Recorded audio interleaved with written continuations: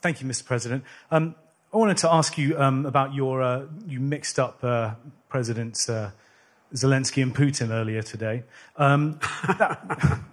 And you now have sort of your key allies, including the British Prime Minister, the President of France, the German Chancellor having to step in and make excuses for you on that.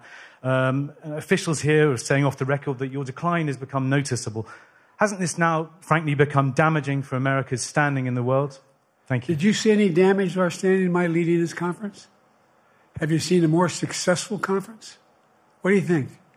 And the Putin piece, I was talking about Putin, and I said, and now, at the very end, I said, Putin. I said, no, I'm sorry, Zelensky. And then I added 5 other names. Look, guys, the idea anybody suggests that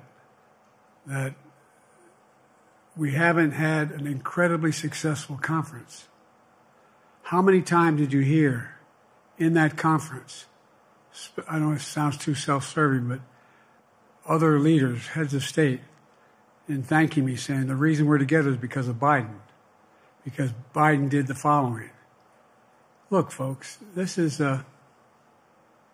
well, anyway, I thought it was the most successful conference I've attended in a long time, and find me a world leader who didn't think it was.